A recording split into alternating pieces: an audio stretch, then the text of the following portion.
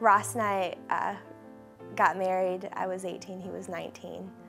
And we bought our first house, got married, had our son all within the first year of being married. We were really young when we got married, and we didn't really know who we were as individuals. It was a lot. It was very stressful on both of us, and we realized quickly that we weren't ready to be married, and we had to focus more on our roles as parents before we could as husband and wife. We were just too young. For the longest time, I wasn't okay with it. I wasn't willing to go through with the divorce, and I was really trying to fight it. We separated. It wasn't pretty most days. Again, we were right fighters. We both wanted to be right. We both wanted to outdo one another. You know, my parents never divorced. I wasn't raised in that environment, and I just didn't know how to handle it. I never knew divorce, you know. I'd only heard about it from friends at school. It was hard for a while. We struggled to be together. Sometimes it was very awkward. When the divorce had started, you know, I remember there was a lot of arguing. It was difficult. We had a lot of conflict during our divorce. We did go see a parenting coordinator who did help us out a lot. But one incident that stands out was when Cody was about 2 years old, and he asked me one night when I was putting him to bed if I loved his dad. And I said, well, of course I love your dad. He gave me you. And about a week later, Ross had said the same thing. He said, Cody asked if I loved you. And I asked him what he said, and he said, well, of course I love your mom. She gave me you. And Cody had said the same thing to both of us. That makes me so happy. And we had a moment when we talked about that, and we realized that we needed to stop all the conflict and just focus on being a family for Cody. Well, Ross and I come from very different families. My parents have been divorced almost my whole life, and Ross's parents have been together for over 30 years. But all of our parents made it a big deal to not argue in front of us. Both my parents never argued after they got divorced, and Ross's parents never argued in front of their kids either. And we agreed that we both wanted to be like that for Cody. So anytime we do have an issue, we handle it privately, on the phone, you know, away from Cody.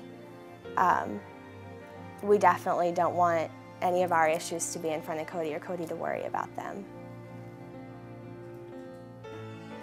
You know, it took some time, but I eventually accepted what was going on and started focusing on rather myself and the way I felt.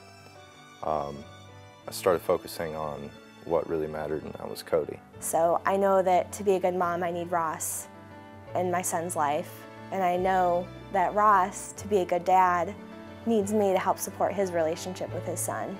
It took some getting used to, it took a lot of time, but I think we're doing okay.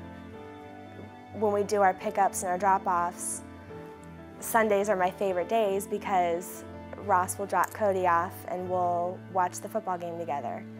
You know, or I'll go pick up Cody at Ross's parents' house and I'll watch the game with his family. It's a very big deal. It's all just about Cody, so there's really nothing more important than that, and that's what I've been doing my best to focus on through any potential drama along the way. It's like, you know, there's a greater reason. There's something else involved here, and way more important.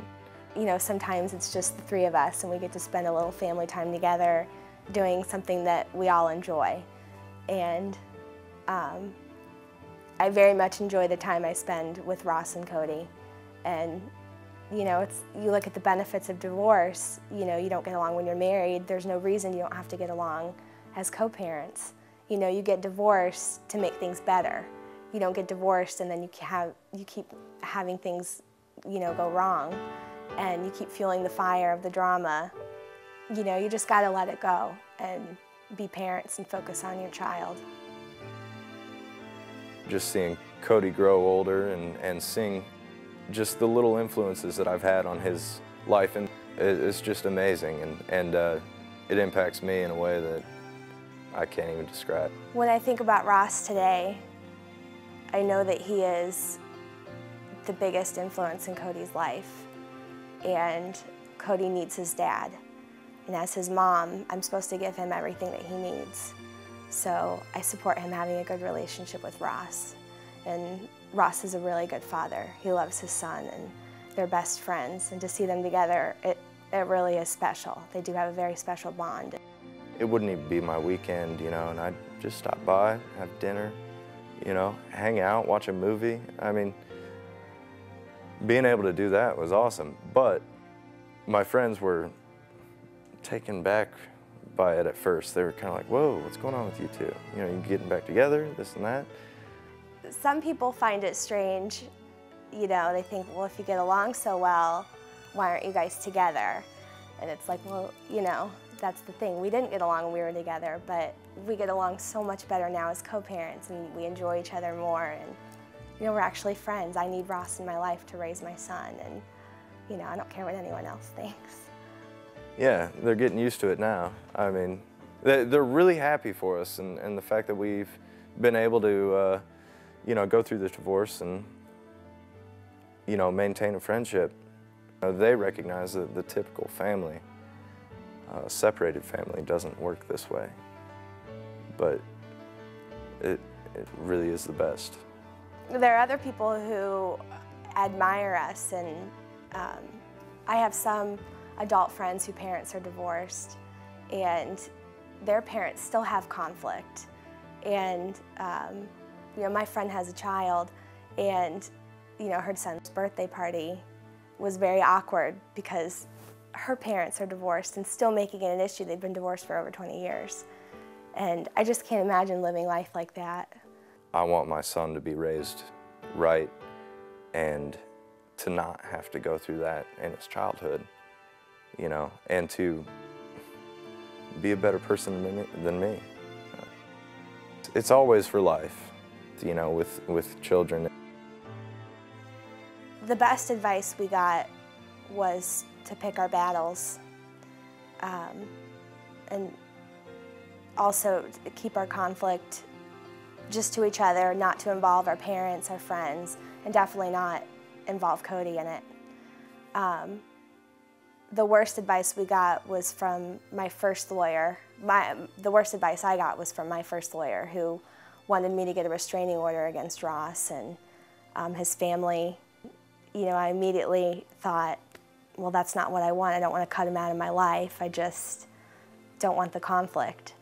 And I think it's very important for people going through divorce conflict to see a parenting coordinator or a mediator and not rely so much on your attorneys, who can sometimes make things worse. The best gift I can give my son now is a good relationship as co-parents. That is by far the best thing. If I could say one thing to parents who are going through a divorce, it would be definitely to remember your children and remember that they're hearing and they're seeing everything and they're absorbing it that will affect them for the rest of their lives. And they only have one childhood. It's yours to make it a good one.